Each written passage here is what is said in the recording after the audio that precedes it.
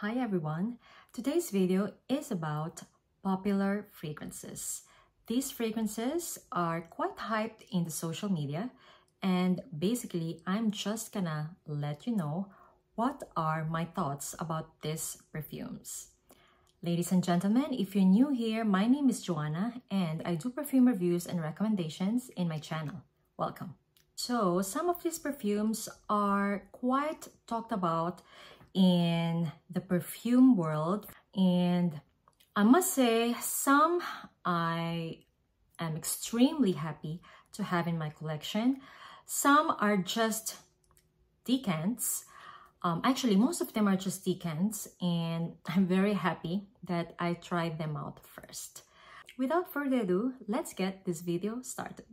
When I was in Dubai for holidays, I had 3 major niche perfumes that I was so eager to buy. In Dubai, it's easier to try niche fragrances in Dubai Mall because everything is almost there compared to here in Europe.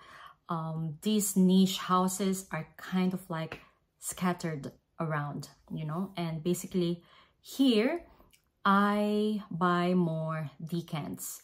However, in Dubai, you can just simply go to Dubai Mall and sample. But going back to my story, I had these 3 major niche fragrances to try. Yeah, actually, I was planning to buy them all, but thankfully, I managed to try them first on my skin, and at least I tried them overnight. Having said that, I'm gonna start off with Possibilities by La Perla. I know this is a very hype floral dominant fragrance. First of all, I'm not the biggest fan of floral perfumes, but I had high hopes for this one because a lot of people are raving about it, saying that it's a sexy floral fragrance. Okay, all right, so I had a sniff of it and I was disappointed because to me, it smelled like a designer fragrance. I'll never forget, my reaction was like, oh, this is like Alien Goddess Intense with a mix of L'Interdit by Givenchy. And I don't know why I was smelling tuberose in that perfume, even though there was no tuberose note. It was just full of floral notes, so I don't know why I was just smelling tuberose. And I think that was the first fragrance that I tried when I arrived, so I know that it is not interfering anything else. I made sure that I wasn't wearing a fragrance that time because I know that I'll be testing out perfumes. Yes, so that was the first try, and I know straight away that I won't be purchasing that one. It's just that for me, there's nothing special about it. I didn't find it sexy at all, but it is a floral dominant fragrance. Yeah, of course, I know a lot of you are a fan of floral fragrances. Yeah, maybe I wasn't just a fan of floral fragrances, that's why I didn't like it. But anyway, to me, there's nothing wow about it. It has the vibe of designer fragrance. Yeah, that's just my thought about it. Second major niche fragrance was Babycat by YSL. I was so happy because it was so easy to find in Dubai. Because I remember during that time, even here in Portugal, you won't find Babycat. So yeah, I was so excited to try it, and yes, it was nice. It was really nice. Major notes that I got were vanilla and incense, but it is more incensey on my skin.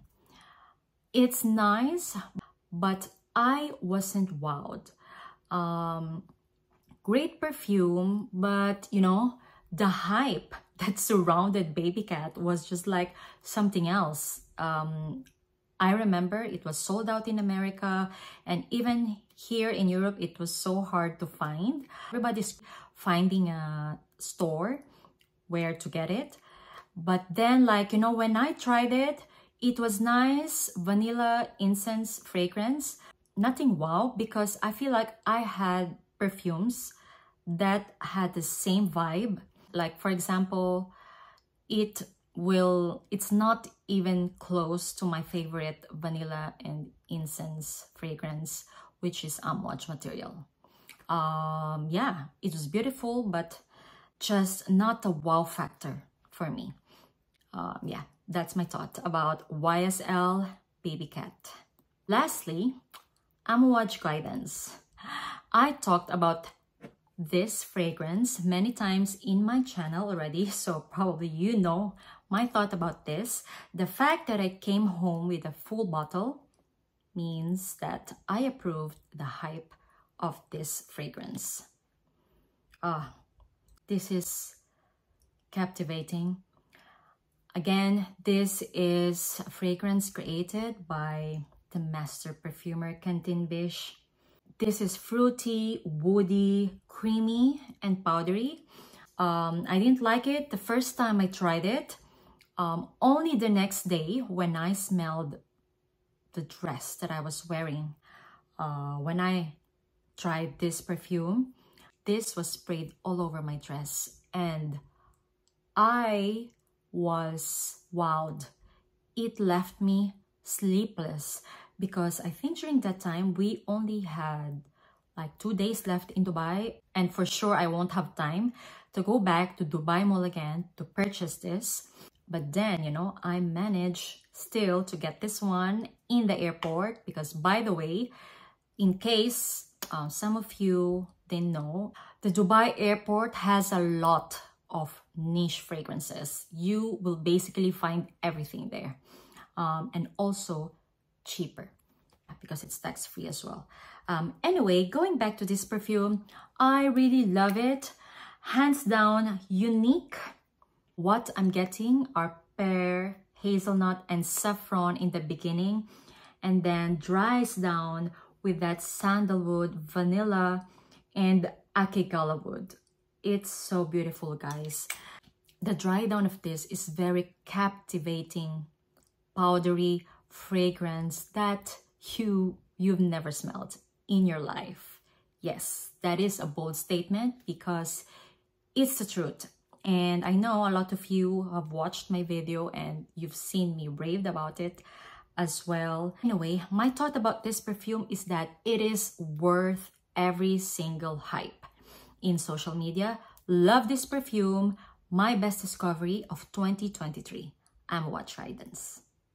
The next perfume has been in the fragrance world for quite some time, and this is by Quentin Bisch as well, and it's called Fleur Narcotique by Nihilo. I just have a decant.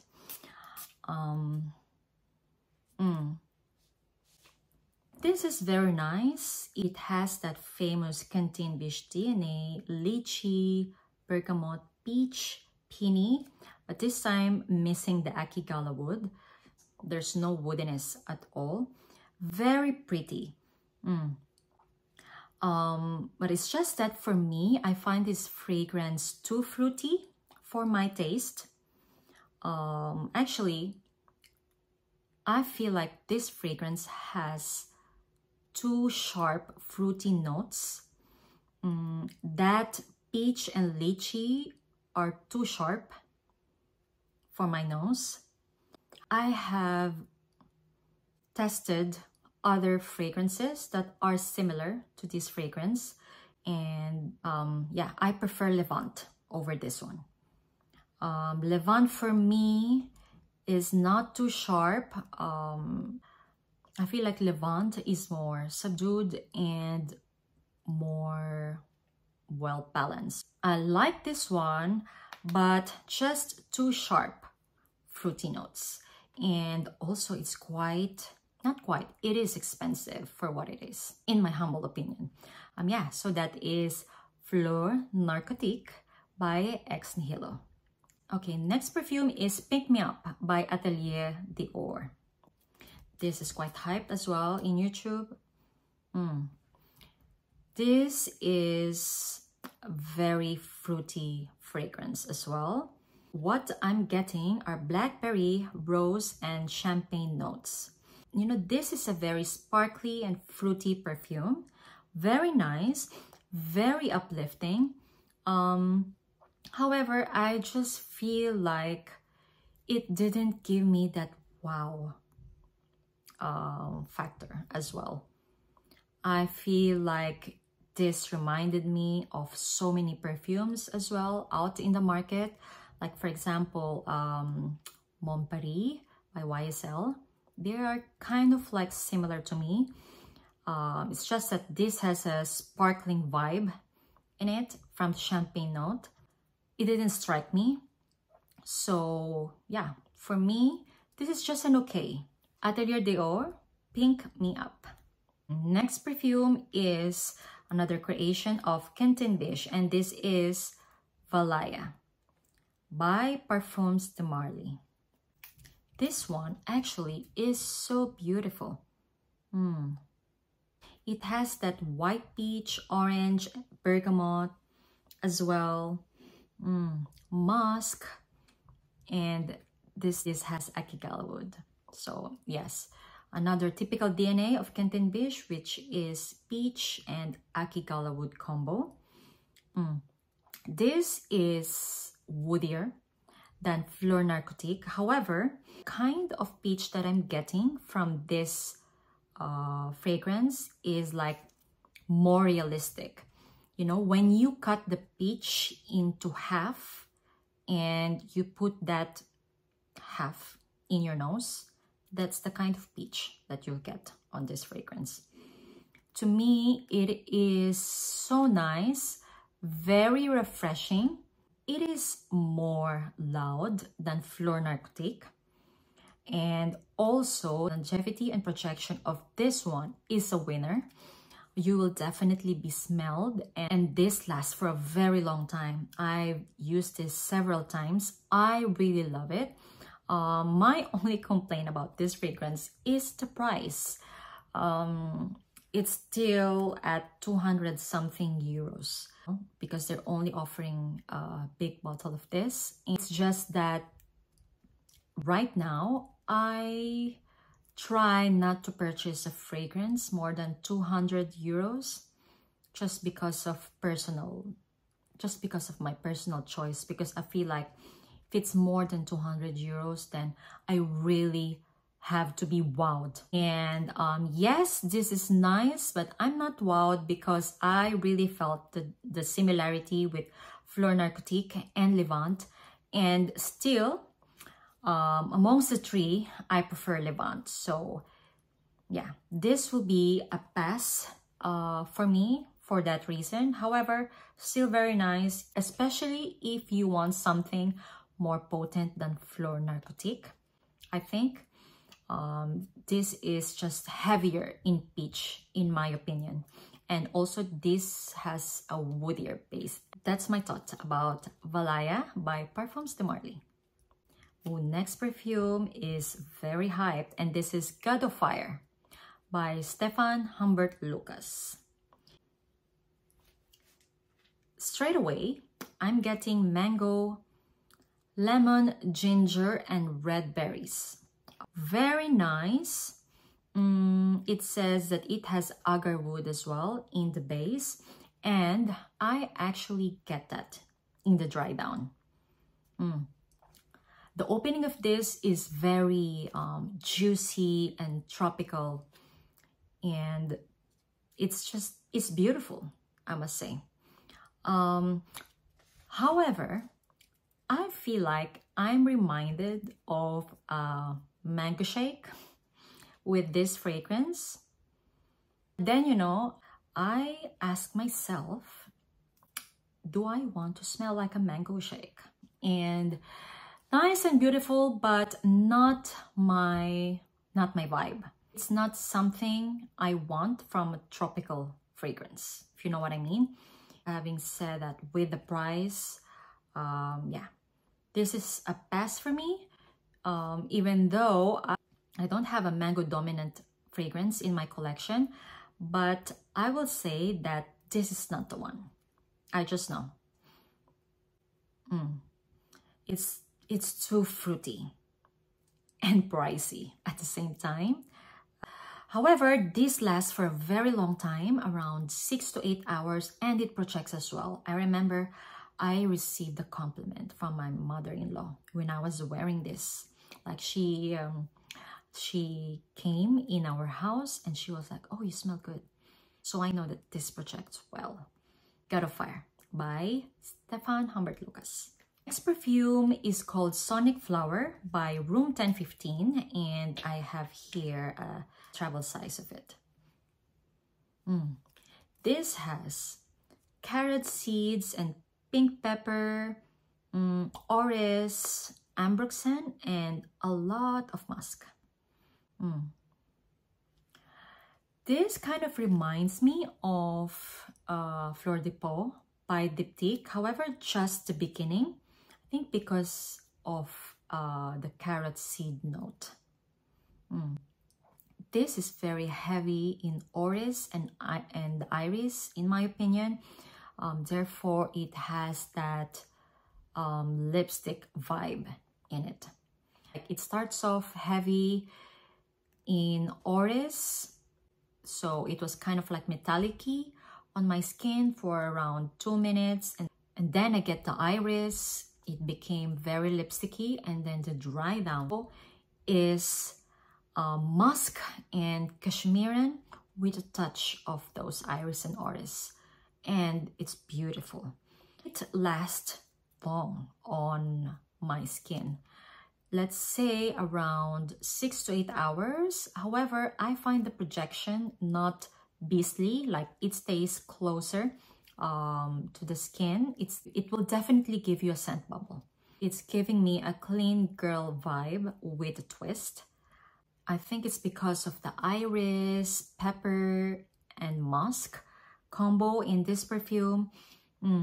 I love this one, and yes, you can see I've used this quite a lot already, and yeah, once I finish this, I'll be getting a full bottle. Yeah, so that is Sonic Flower by Room 1015. Next fragrance is Triumph of Bacchus by Argos. And I have purchased actually a 30 ml bottle of this one. I have a mixed emotion about this fragrance. Because, you know, this fragrance was so hyped that I was so excited to purchase this.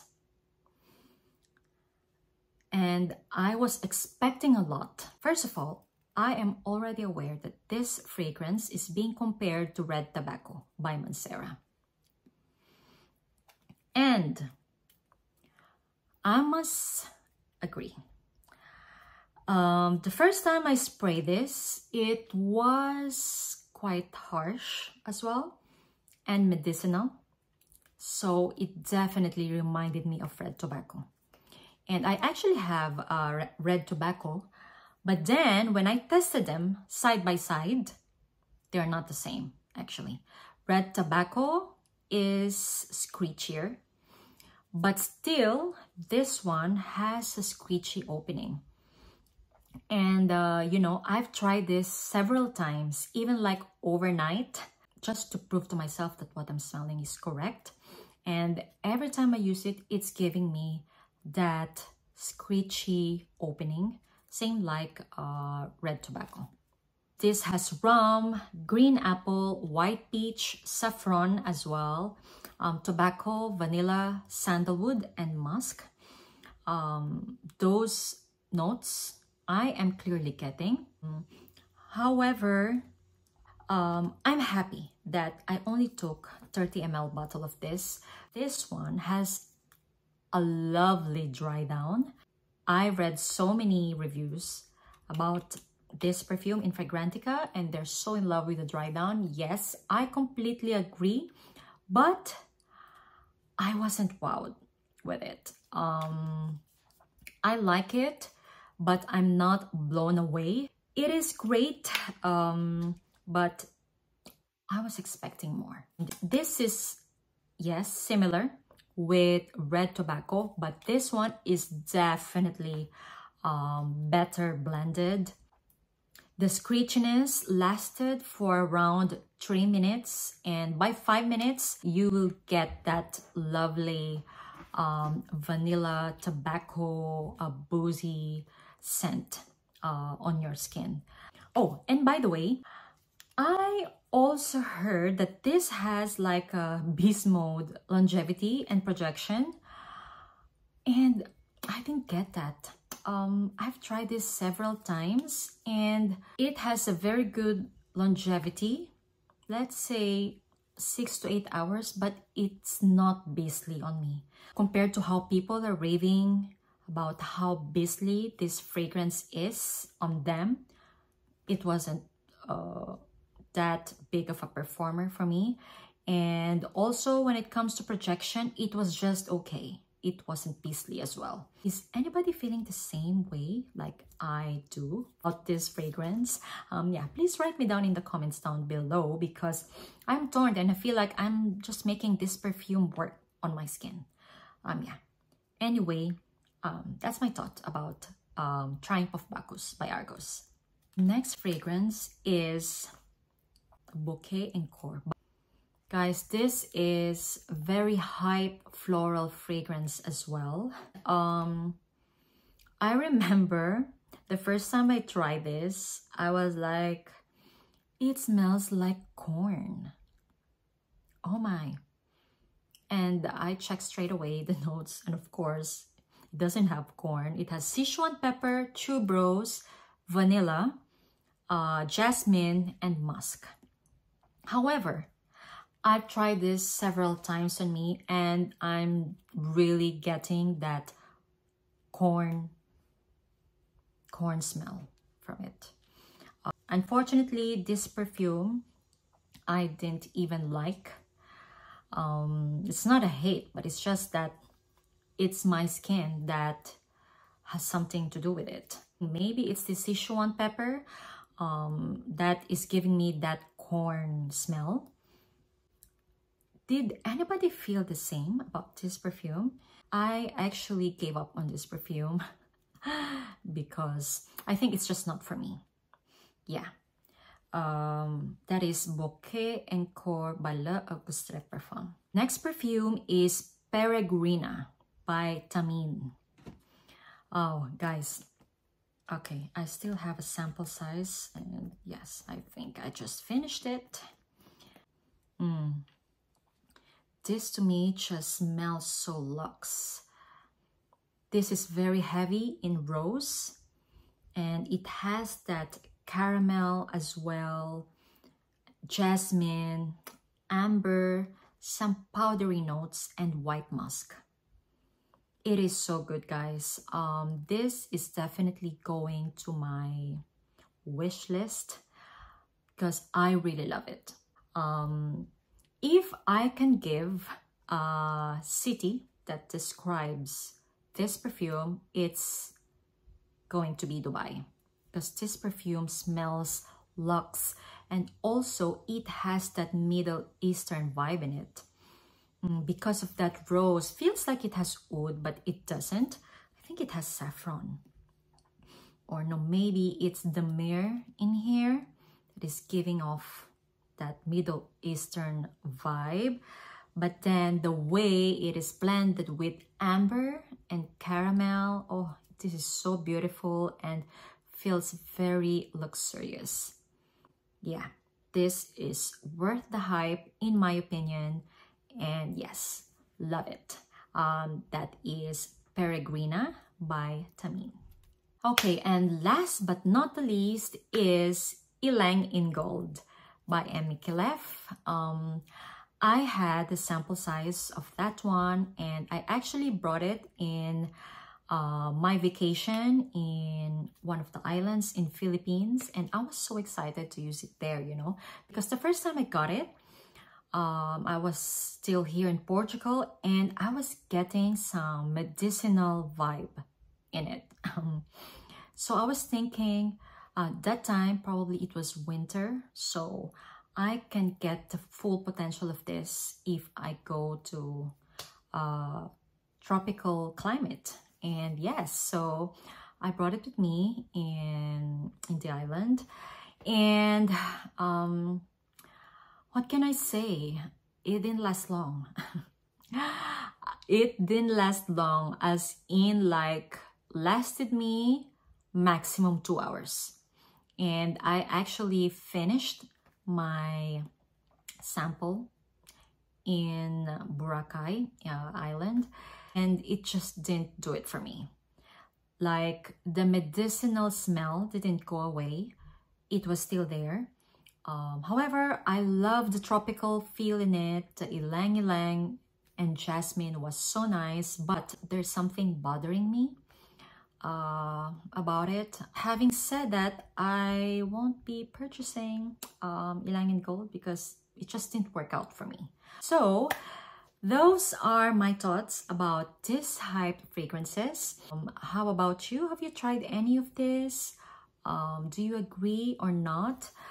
Because I must say, with all the perfumes that I mentioned today, the ones worth the hype for me, definitely Amouage Guidance, Sonic Flower, and Peregrina by Thameen. Those three really wowed me. The rest are okay, or like I won't even be purchasing a big bottle. So that is the video for today, guys. Thank you so much for watching, and I hope you enjoyed it. Please don't forget to like and subscribe if you haven't already, and see you on my next one. Bye!